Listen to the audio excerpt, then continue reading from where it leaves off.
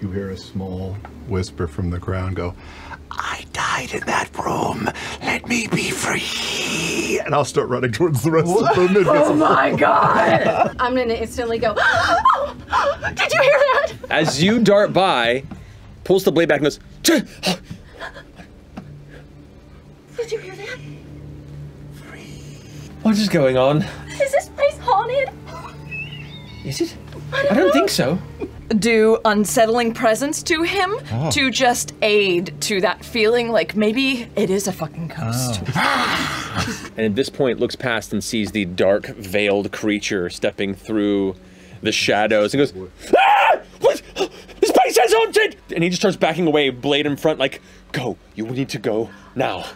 Eyes are just locked on Laudna, like, What do you see? The rain is making my veil wet, so it's like sticking to my skeletal face in a very unnatural way. 23, I rolled an 18. So I see the act, and I cast Levitate, and I now put Laudna about just 3 feet in the air. what do you do to intimidate him, beyond just the presence? Am I not doing it?